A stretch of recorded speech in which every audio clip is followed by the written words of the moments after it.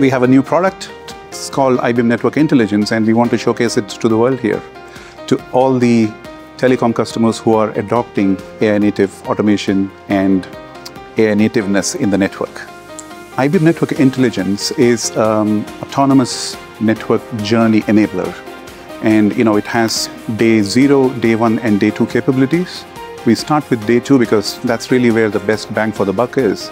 And then once customers start to adopt these solutions into day 2, the insights will then drive some of the lifecycle optimization of day 0 and day 1.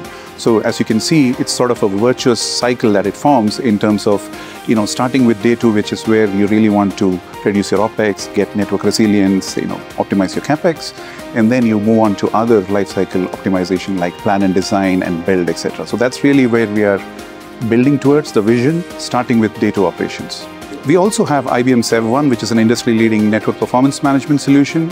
We have integrated IBM Sev1 with IBM Network Intelligence because it just makes sense to have a really strong foundation from time series network data, which Sev1 provides, into our time series foundation models, which is within IBM Network Intelligence.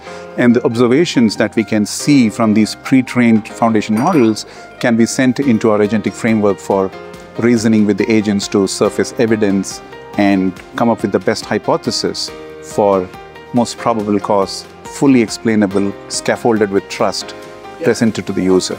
The time to start thinking and doing something about network autonomy is now, because you have access to the right technologies. The market forces which are driving network autonomy is right now and right here. You have multi-cloud edge proliferation, you have data deluge, you have this situation where modern distributed networks have completely outstripped human cognition. And so this is the right time to start. And solutions like this coming from IBM, who is really focused on trust and safety. We have so many open source innovations that we have done in the past year. Time series foundation models for forecasting, for anomaly detection, docklink for document processing, MCP gateways, many different innovations all coming together as a product which we can take to our customers.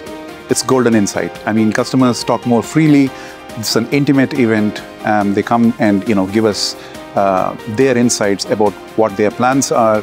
We talk to them about what we can bring to the table. So it's an absolute win-win. And that customer conversation is not really possible all the time. And such events where you can provide your mind share about what you're bringing to the table, and then the customers coming and watching it, discussing with you, I think it's really golden information and golden insights, which I think they also want to hear from vendors, so we can share and we can also get from them. So it's been great.